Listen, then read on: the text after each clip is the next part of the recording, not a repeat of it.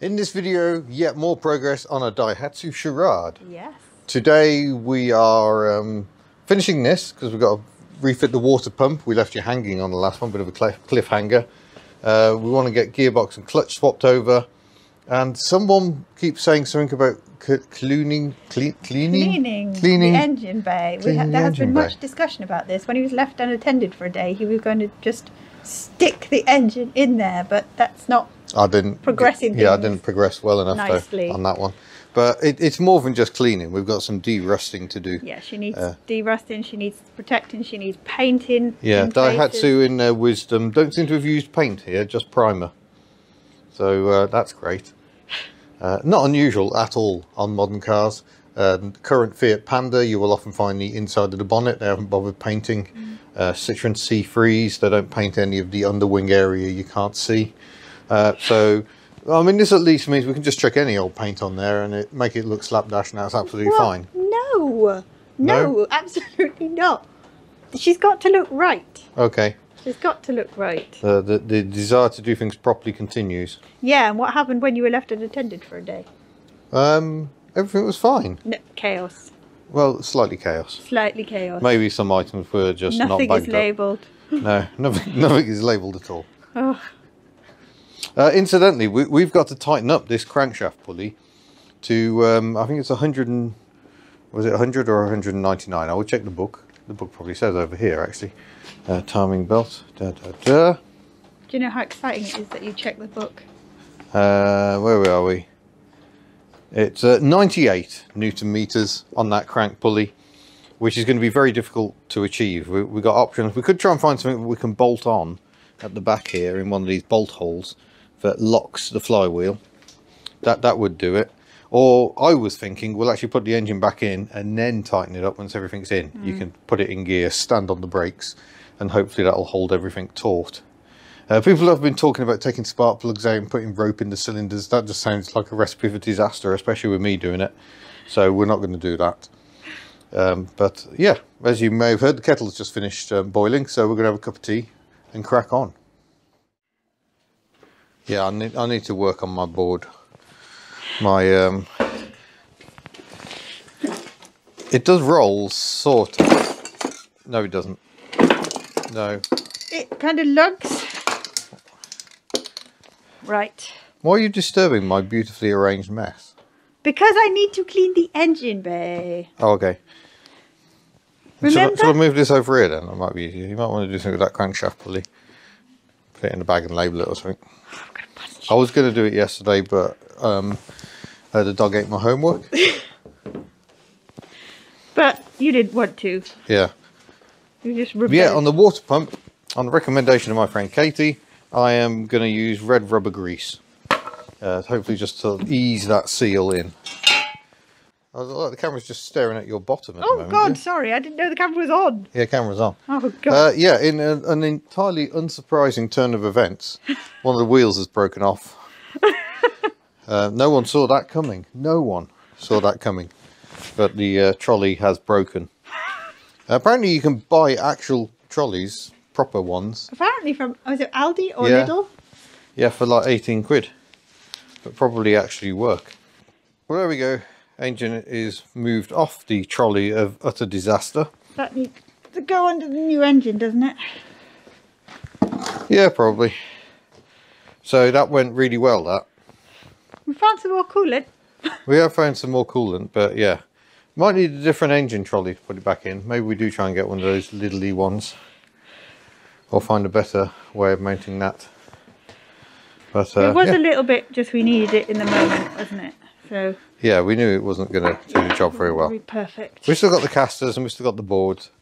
We can cut the board, we can strengthen the mountings. I only built that with what I had up here at the time, which was entirely insufficient. What are we doing now? Oh, you want a clean engine bay, don't you? Yes. So you're going to start cleaning that, probably with my toilet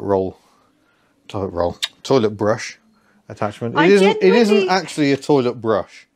The head is actually designed with a shank to go in. I genuinely did ponder how you were cleaning it with a toilet roll. Because you said toilet roll, that's a toilet brush. Yeah, for some reason I seem to have a bit of a blind spot there. Right, anyway, I'm going to get on with refitting this water pump, which is what I originally was going to do. Tool in question. So I got that, got my red caliper grease, and hopefully that'll just encourage it to go in there. Oh, you're showing off your toilet brush. That battery might be a bit dead, but I've got the other one on charge. Okay. Could I possibly have some degreaser? Suggestion is degreaser. Yep, that's probably a good suggestion, to be fair. I mean, the good news is if the water pump does leak, it's not actually too bad a job to get it out and do it again, because it isn't powered by the timing belt. Just going to clear all the excess grease off the pump. There's a clip in here. There's a what? There's a clip. A clip? Yeah. I wonder what that's for. We'll never know. Well, we will know because we've got to reassemble, remember? Yeah. But the more you reassemble you do, the more you realise clips don't actually matter anyway. In the words of Derek from Vice Grip Garage, that's fine. In his lovely reassuring voice. Yeah, that's fine. It is good quality programming. And it isn't programming at all because it's YouTube. Right. Gonna have to just use the bolts to wind that in, I think. Bolts should be in the water pump box. Because I was slightly organised. Do you believe me? No. No. This is going to be slow progress. Why? Because I have to be in here. Oh, it suits you. It's a good look. I know. I should, you know, sorting out my holiday wardrobe at the moment. I yeah, think wear a Daihatsu. Stylish. Oh, there's a 10. And there is a 10 I can indeed put on a different ratchet or thing. There we go. Let's do that then. No, it's still 12 I'm lacking. Where's the 12 gone? If it was on the trolley, it's in the box. Well, it was on the trolley because I was using it and now it's vanished. So I think that makes it your responsibility. Pardon? Right, I've got the torque wrench out again. Oh my gosh, this is like... Oh my goodness, twice. Professional. Twice in 2 videos. It's a mere 5.9. Which is about 6. It's about as low as my torque wrench goes for these top 2 10 mils. So that's that. And that. And then I think it was 18. Let's go and check the book. 19 Newton meters. Mighty. For this bottom 12 mil.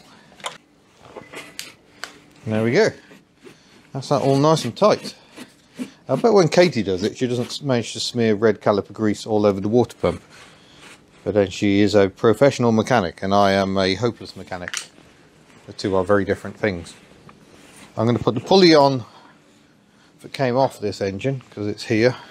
More little 10 mils to hold that on. The cleaning has been held up because unfortunately the toilet brush, the drill battery seems to have failed, so that's great. It would be lovely to have a little brush because there's all bits of flora in here. Well, that's good. It means it's basically carbon neutral. Yeah? Oh yes dear.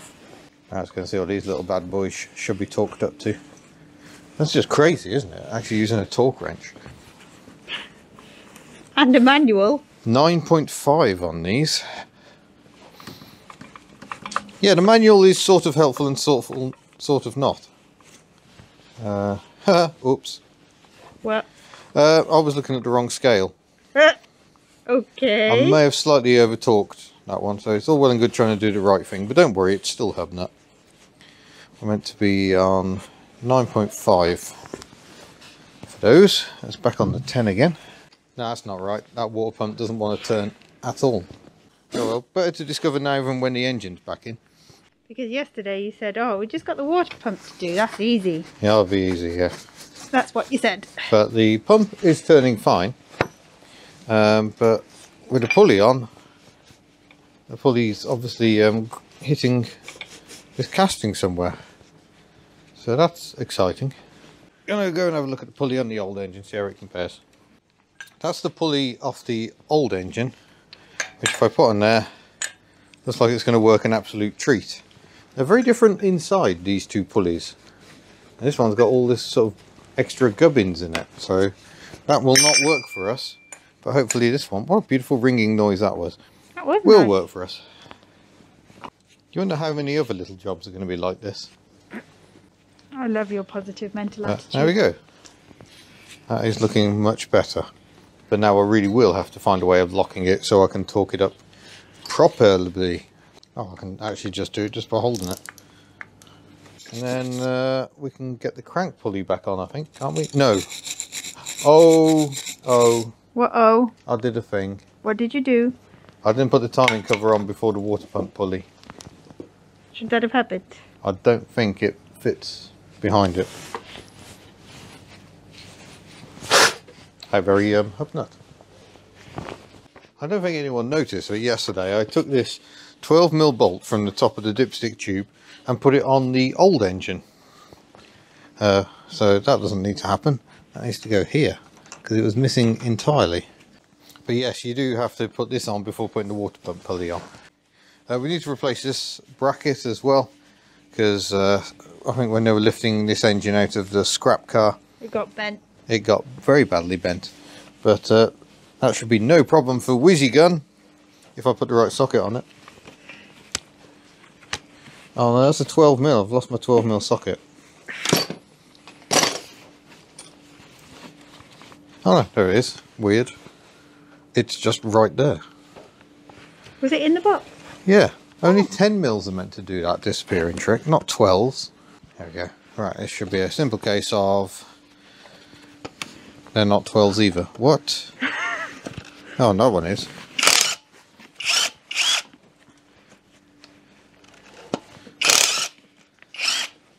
They're just a bit crusty, I think. So hopefully the bolts and the bracket are in better condition on the other engine.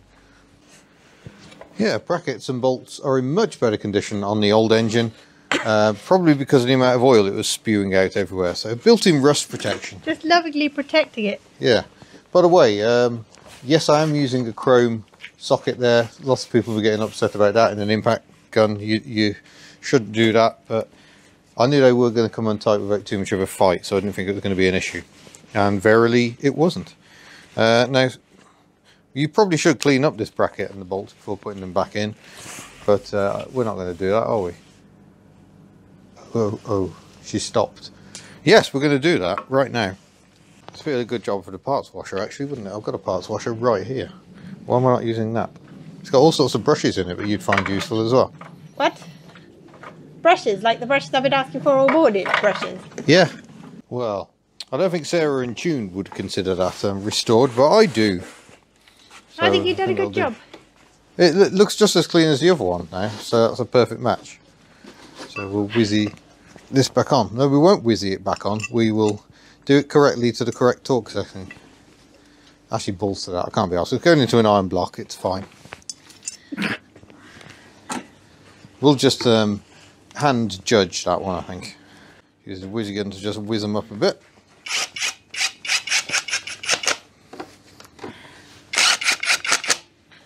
There we go.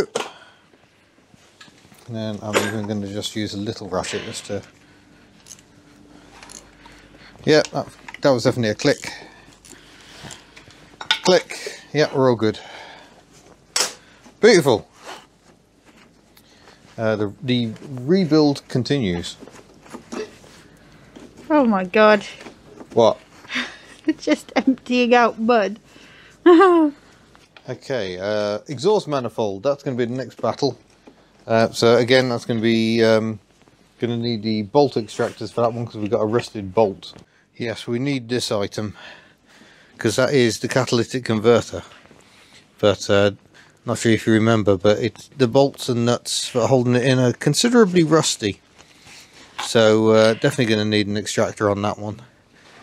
And yeah, we'll start there and see how we go. Sadly, the 12mm is just rounding, so I'm going to hammer on the 11 and hope for the best.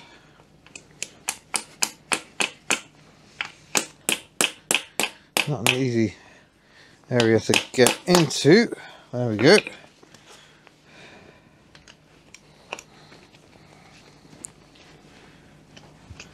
I still don't think this is going to work.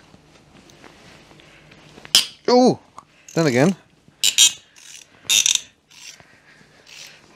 It liked it there, didn't it? Jeepers, that noise. victory has been accomplished, and a very rusty, very mangled nut has been removed. Excellent. Just a few more to go. Well, stud extractor and impact driver between them did the job, so we got the cat off. The cat's not looking great, but he did actually pass the MOT emissions quite easily last MOT, despite all that blue smoke. So it's quite clever. These are quite expensive to replace, but the state of this, where that mating face is absolutely awful. I mean, the gasket, work out which way it sits.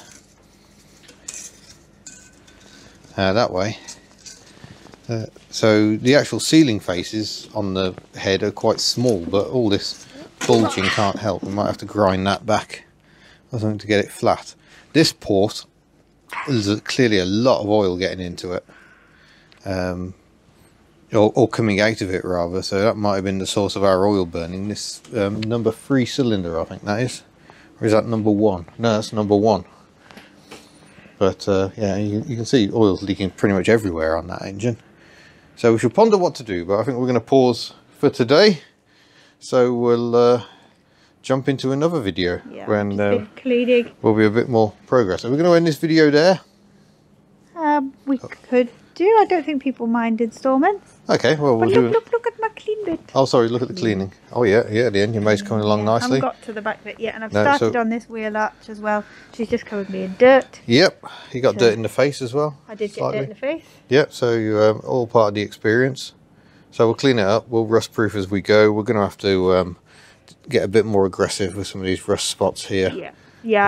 I haven't wire brushed those yet. I just literally cleaned them so far. Yeah, but yeah. Progress is gently being made, and that's kind of what we're about on HubNut. We don't rush into anything.